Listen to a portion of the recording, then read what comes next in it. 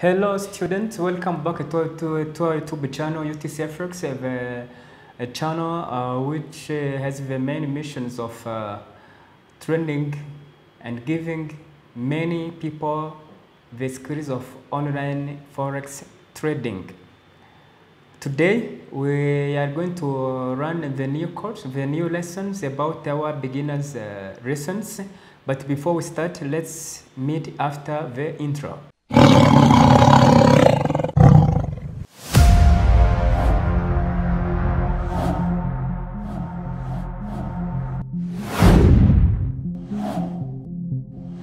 Welcome back to our YouTube channel UTC Fx. I'm Jean-Pierre Muhire. Today we're going to run a new lessons, but before we start the new lessons of today, let's do a quick recap of what we learned in the previous lessons. In the previous lessons, we have learned about the price chart, where we have seen that the chart, there are three main charts which are used among the traders. And we have seen that the one, it is the line chart, which shows us the big picture of the market, only the bar chart and the candlestick chart, which could give the more details like the high, the low, the open, and the close of any particular market in a given time. We have also given you the reason about the trading platform. We have seen that the most used ones are the MT4, MetaTrader 4, MetaTrader 5, and DC traders, and we have seen that none of them which is better than anyone. Another one, only you have to choose one which suits for you and trace it and master it. In fact, we have seen that for beginners, MetaTrader 4 it is enough because it is free and it is easy to use. And most Forex brokers offer this trading platform, and it is a good start to start with if you are a beginner to Forex trading. I hope you remember these lessons, and if you missed any, please go back to our YouTube channel and you will see these lessons. Or you can even go to our website www.ultimatetraders.rw, and you can get more information about all of these lessons. So without delaying, let's start with today's lessons.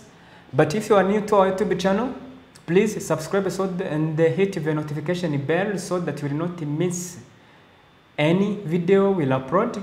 Share these free contents to your friends and families so that they may also get the golden contents about the forex trading, and they like to help our YouTube channel for YouTube algorithm. Today we are going to run about the price actions.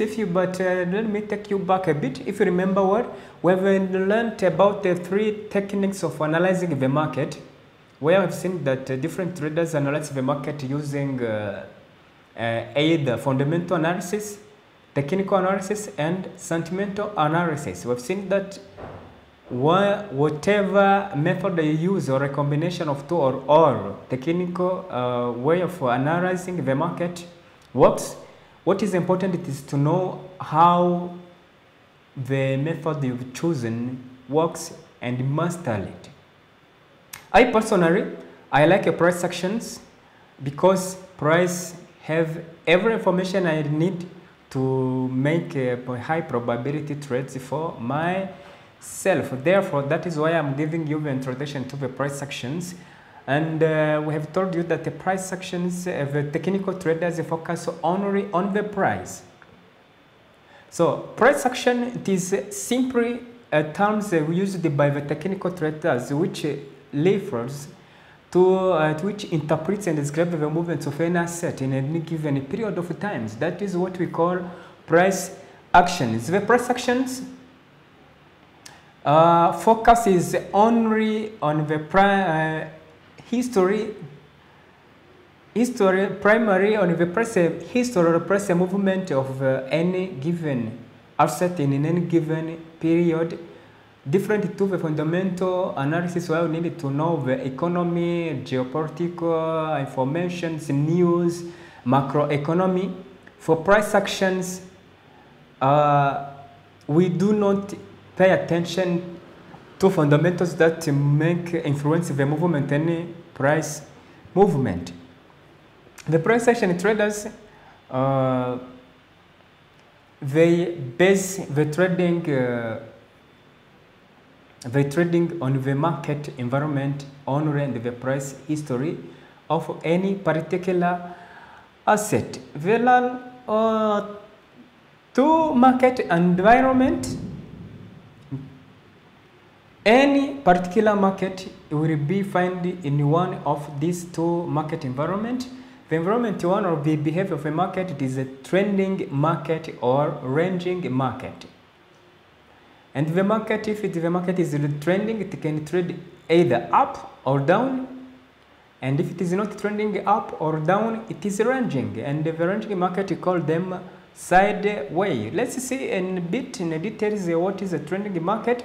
A trending market is the market which is in which it is moving in one clear direction. And if the market it is trending in upper directions, or if it is making a series of higher highs and higher lows, we call it an uptrend. And if the market is trending in down directions, or if it is making a series of lower highs and lower lows, we call it downtrend. Let's use an illustrations to show you what we need. Maybe you will understand it better. Let's say we have a market which started here and pulls back a bit. This high price which the market has reached in a particular time, we call it high. And this price where it started, we call it low. Note that the market does not move in a single straight line. So let's say it pulls back a bit here and then go up, then down, then up, down, up. So you see the market has made different high here. This is another high, but this high, it is higher than the previous one. That is what we call it the higher highs. And this high, it is higher to the previous one, and that is why we call it higher high. This is also the low price which the market has reached in this particular time. But even though it is low, but it is higher than this low here, and that is why we call it higher low. This is another low, but it is higher than the previous one. It is a low, but it is higher than the previous one. You see that this market, it is making a series of higher highs and the higher lows, and even though it was not in a straight line, but you can clearly see that the overall direction of a market, it is upwards direction. So this is what we call upper trend. It is a market which is making a series of higher highs and higher lows, and in overall, the overall direction of the market, it is upwards directions. If this is a trending market, the market could also trend in downward directions. It works like this. Let's say the market started there and made a pullback like this. You can clearly see that this price where it started, we call it, it is a high, and this price it has reached in a particular time where it is a low. But as we have seen on an uptrend, the market does not move in a straight line. It pulls back and it goes down and pulls back in different directions and so on. So you see this market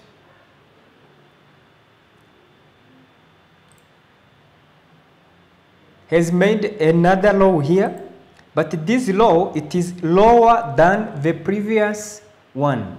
Here we have a high price, but this price, it is lower than the higher previous price. This is another lower high.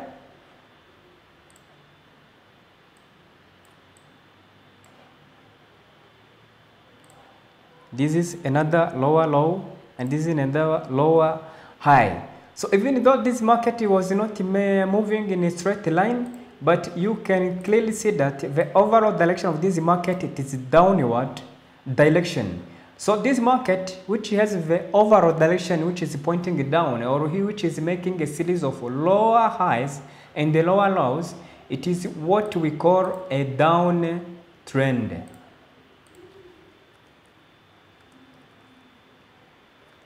So this is the first behavior of the market environment we will be experiencing in a particular market. So let's continue with the second environment or behavior of the market. So if a market is neither trending up or down, then it is what we call range bound market. So a range bound market is a market in which the price bounces between a specific high and a specific low. This market, we also it has a higher price which it fails to break, and a lower price which it couldn't break either. And the highest price which the market fails to break, we call it resistance. As the lowest price which the market could not break, we call it support. Due to this market environment, different traders, they call them horizontal ranging or sideways market. There are others also which call them choppy market. Let's go to the illustrations to see what we mean here. Let's say we had a market which make such a movement in a particular time. As a trending market, this price, low price, where it starts, we call it low, and this is the highest price it reached, we call it high. But after that, the market bounced back and failed to break below this low, and then bounced back up, and after it reached this resistance, it failed to find a resistance here at this high and failed to break up this high, and then bounce down again, and so on.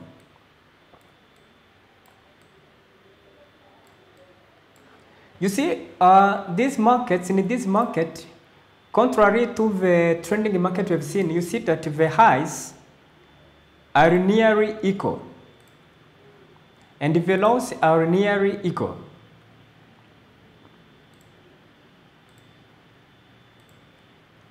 So the market found the difficulties to break above this particular high, this one, and it failed to break below this lowest price. So this highest price which the market failed to break through, it is what we call resistance.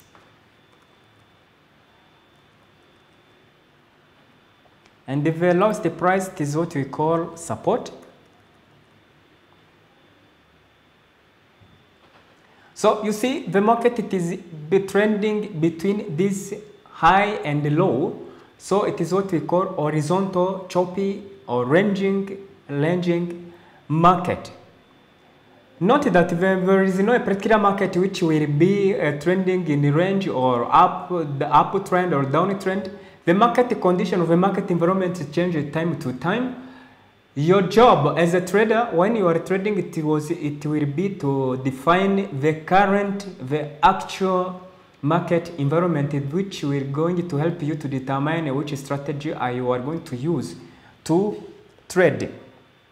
So let's go to the real chart in order to show you how the range market looks like. Let's take this chart of gold, and let's consider that this is the starting point. You see, gold has gone up here, then spruce back, up, down, up, down, up, down, and so on, up.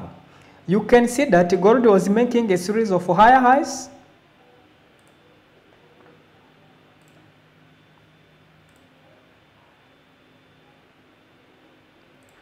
This is what we call the high, and this was higher high.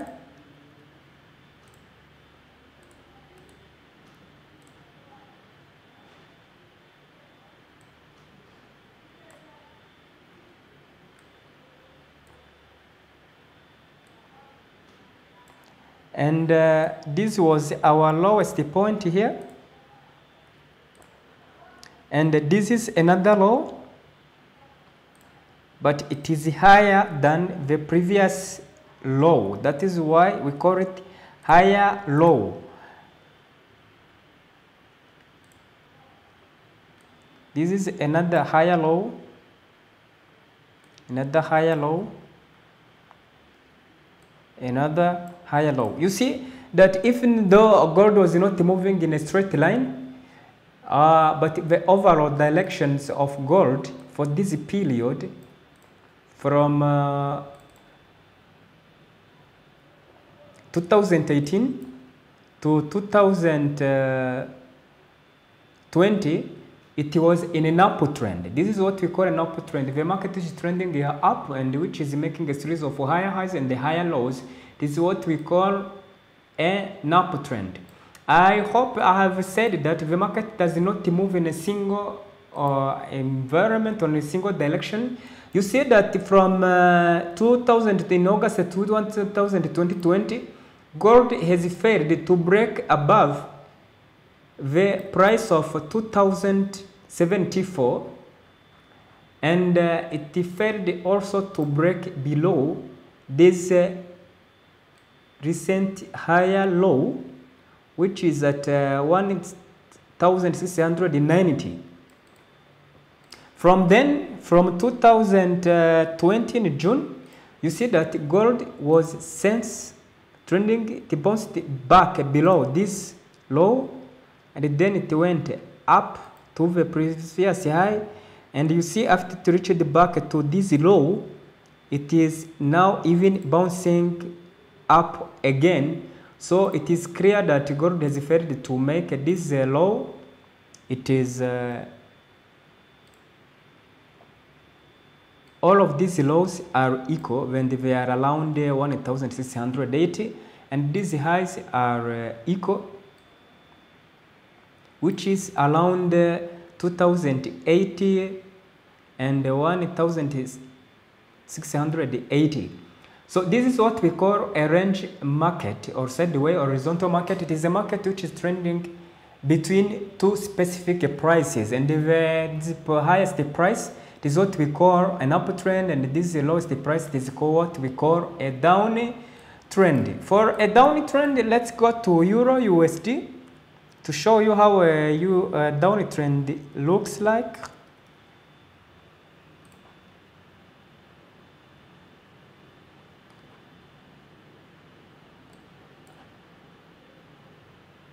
If you go to Euro USD, you will see clearly that this market, let's consider this as the highest point. You see that it is moving in a downward directions, even though sometimes it pushes up the price. But you see that the overall direction of this market, it is a downward move.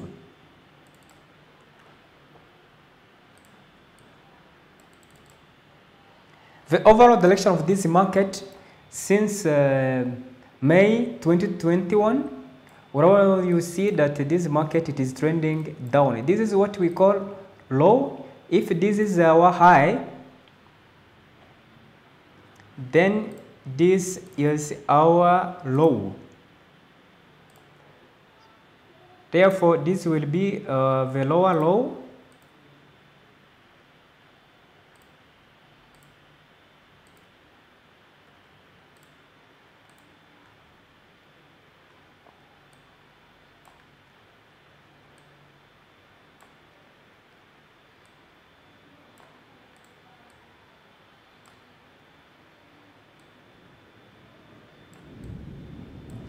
And this will be our lower high.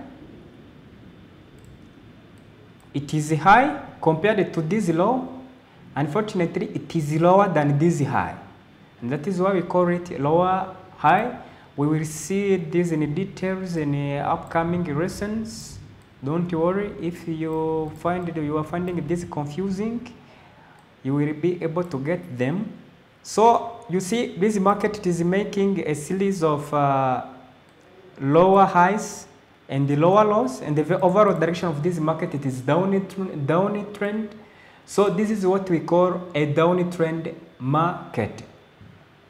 I hope you understood about the market environment and the market behavior, because all trading decisions and the trading technical analysis will be based on this market environment.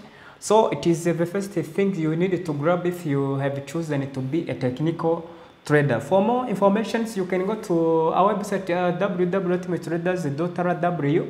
You'll get more information. And if you missed anything, if you don't understand anything, you can comment also to this video, and we'll be very glad and very happy to give you more explanations. So let's stop with this lesson of today here. But if you are new to our YouTube channel, please subscribe and hit the notification bell so that you will not miss the next upload of our video. And like and share so that your friends and family may also get these free ultimate contents about Forex trading. Thank you very much. May peace of God be with you. See you next time.